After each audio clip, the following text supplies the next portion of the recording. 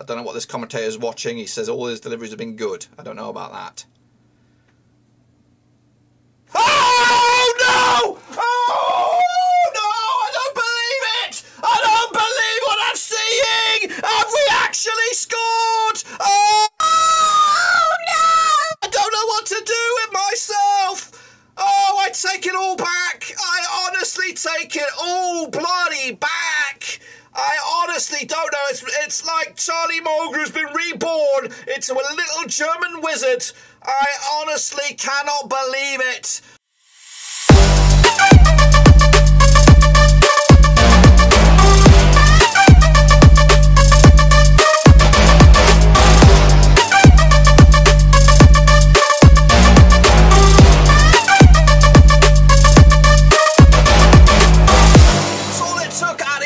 Blackburn Rovers managed to get themselves a first win in a long time and their first goal in over 5 games. So take a look at all of it in just 1 second. If you're new, where you been? Smash your subscribe button, keep banging for all things Rovers related, Championship related, world football related. We got it all here, boys. Under one roof. This feels like a lifetime since not only did we score, but also since we last won. And it's been a monstrous win today against high-flying, also fellow playoff chasing QP bloody R. We'll take a look at all of it in a minute. Of course, big shout out to my VIPs and the patrons, guys. Thank you for your love and of course behind the scenes. I really do appreciate it. Of course, if you're new, make sure to smash your subscribe and also check out the links down below. So let's revisit it. Of course, it was the early door kickoff for Blackburn Rovers at Ewood, and we came out on top with a 1-0 win. That's right. Goodness gracious me, it's been a long time. The one and only goal from Reda Khadra, of course, on the 77th minute. Did he mean it? I don't know. To be honest with you, I don't really care. It was a free kick way out wide. It was kind of like a short cornerish, but of course it was all Khadra.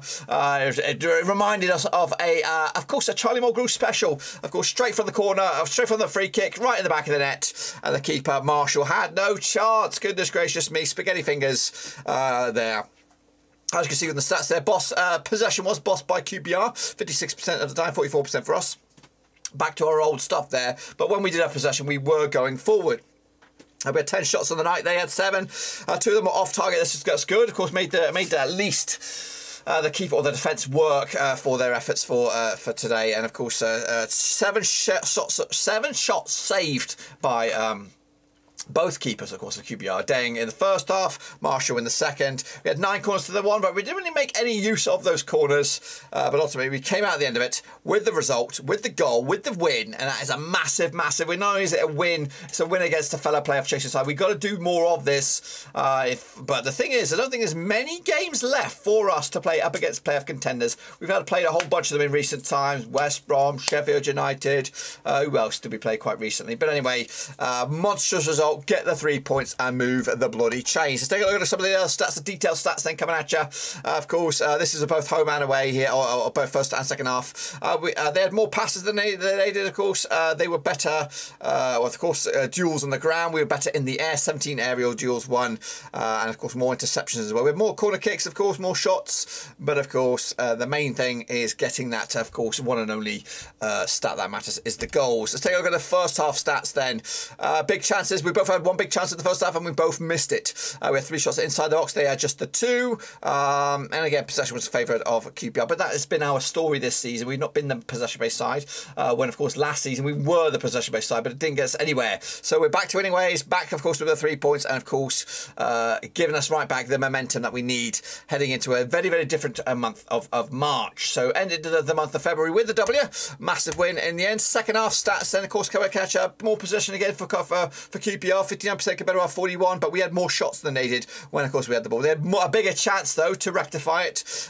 We scored, of course, our chance as well. 3 shots inside the box, 3 shots outside the box. And again, the aerial duels were won by us in the second half, 9 to their 7. They had more duels on the ground, 34 of them, compared to our 25 as well. So, yeah, well done to Rovers. Kudos for Mowbray. Did make a couple of changes. I don't know if they were all... There was 2 major ones, really. Rothwell didn't feature, and Buckaroo was dropped, so chances are we might not see him back for the next game either. Why would you? Why would you change it up? You'd stick with that front three, I think, for the next game, and of course, good cameo as well from the bench from Hedges. Speaking of the lineup, then taking a look at it. Of course, this was the lineup. Kaminsky between the sticks, the oldest man on the it wasn't the oldest man on the field, but one of the oldest men on the field. But of course, between the sticks, Wharton, Van Heck, and Lennon make up our back three. A very, very good back three as well. Travis, of course, in midfield alongside Bradley Johnson, the veteran there.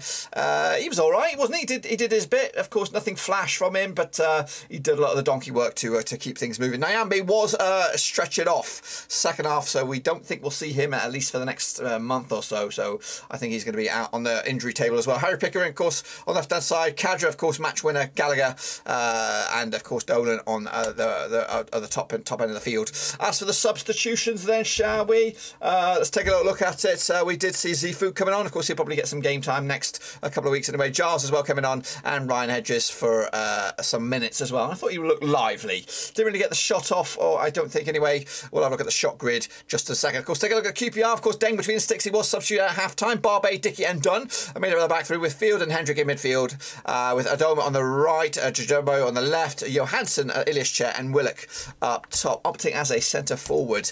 They did see the likes of Marshall coming on, McCallum as well, and Andre Gray to little or no avail as well. Let's take a look at, of course, the match ratings then. These are not my match ratings, these are the match ratings of a third party, but of course the third party did give the man of the match to, I'm looking at it, 7.6 I see over there for Jeff Hendrick. I'm not too sure about that. Khadra with a 7.5. I think he should deserve get the man of the match maybe. Van Heck as well, 7.3, and of course some good saves from Thomas Kaminsky as well. But I don't know what 7.6 for Hendrick. What did he do? What did he bloody do? I think it was a little bit weird ratings there. To be honest with you, I think we deserved the win. I don't want to be a cocky son of a bitch, but I thought we did. Don't get me wrong, QPR were in this game. They had some real good chances themselves to get this goal on the ball in the back of the net, but of course they failed to make it count in the end. Down the bottom there you can see the stats where all things happen.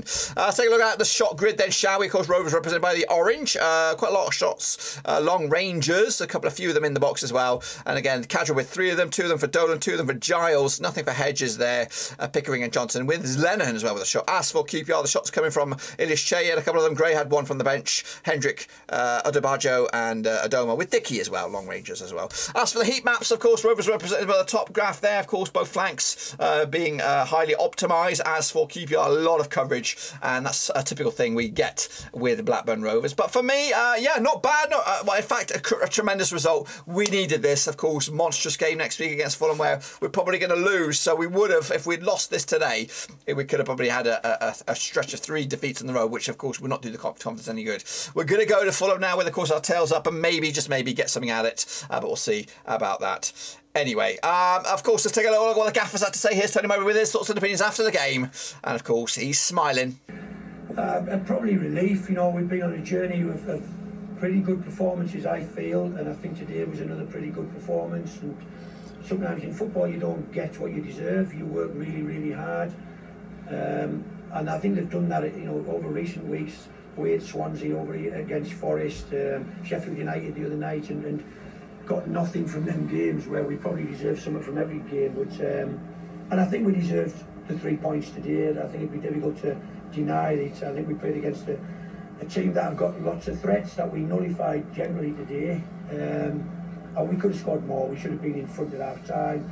Thankfully we scored. Maybe a mistake from the keeper, but you know, we played against a good team, and but we'll take the points, put them in the bag, move on. We've got 3 of the next 4 at home, which it doesn't feel like we've been at home for a long time, and today's good to get back to winning ways at Ewood.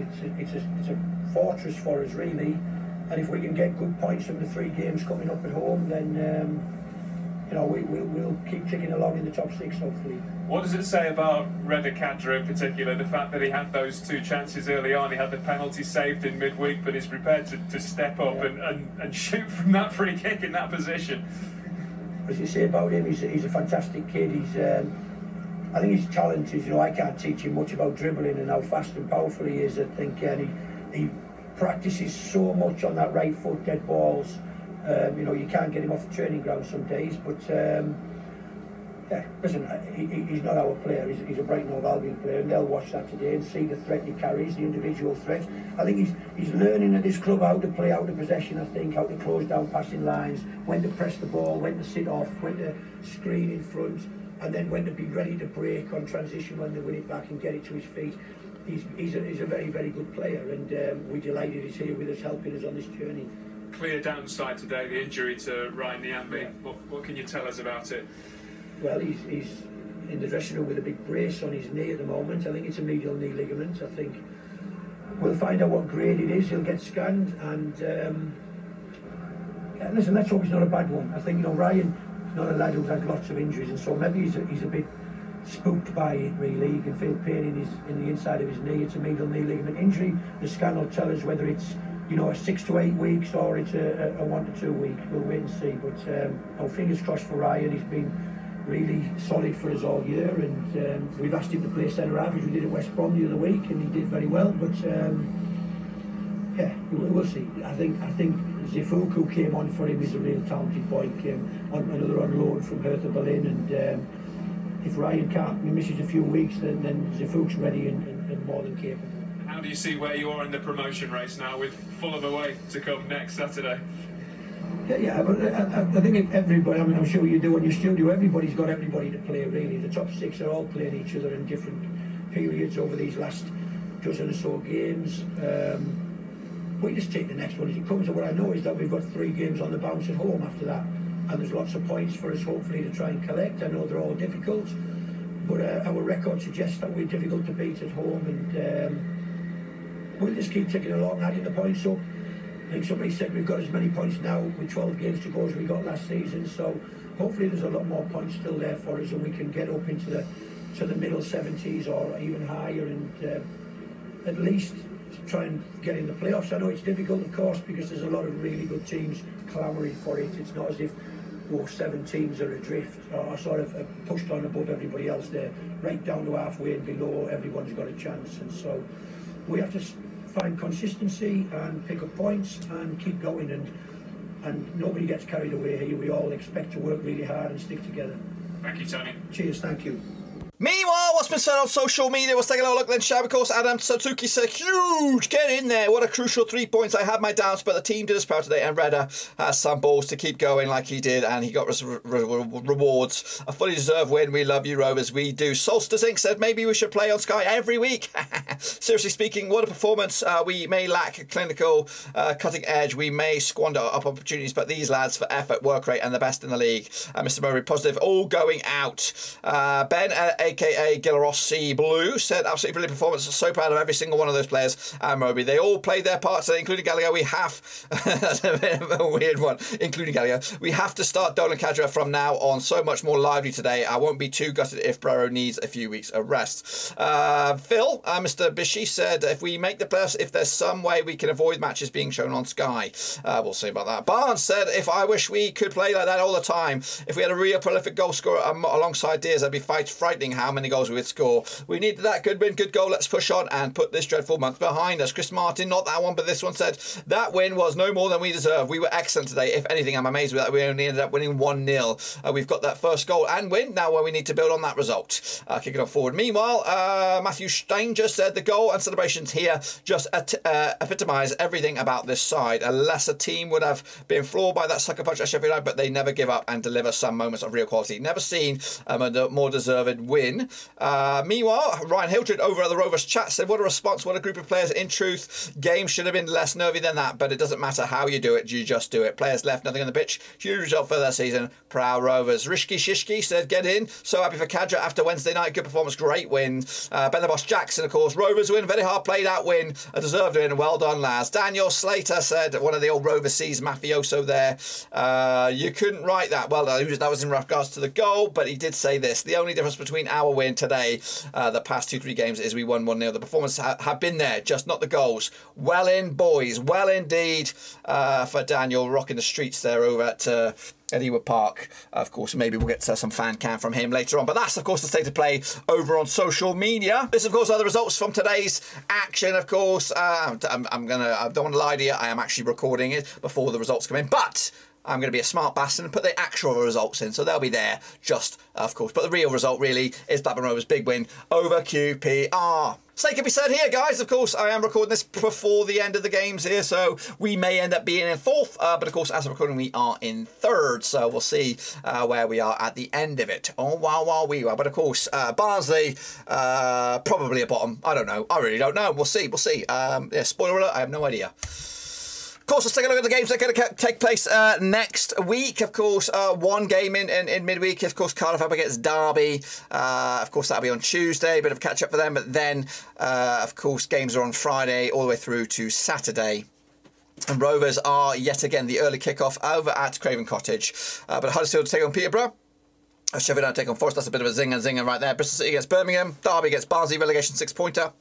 Hull City against West Brom, QPR against Cardiff, Stoke against Blackpool, Middlesbrough against Luton Town, Preston against Bournemouth, and Bristol City against Birmingham, Swansea, Coventry, and riding up there, Reading up against Millwall. That is it, guys. That is the tail of the tape. Be sure to give the video some love and smash your thumbs up, smash your subscribe. Of course, check out the links down below. I'm on Twitter, I'm on Twitch, I'm on Facebook, and I'm also on Patreon. But of course, that is pretty much it. Big win for us. Monstrous, of course, mojo changer for Blackburn Rovers, and of course, hopefully, we can build on this and maybe, just maybe, frighten the world of football next week with a shock result down London way. But that's it. Be sure to give the video some love, and of course, we'll have hopefully a vlog later on, and also some fan cams on the boys, and also we're recording a podcast on Sunday, so make sure you come back. I think it might be Monday, Tuesday, Wednesday, I don't know, but until then, make sure you smash the subscribe, smash the thumbs up, and I'll see you soon for the next one, boys. We're done, we got the win, thank heavens for that. We're out.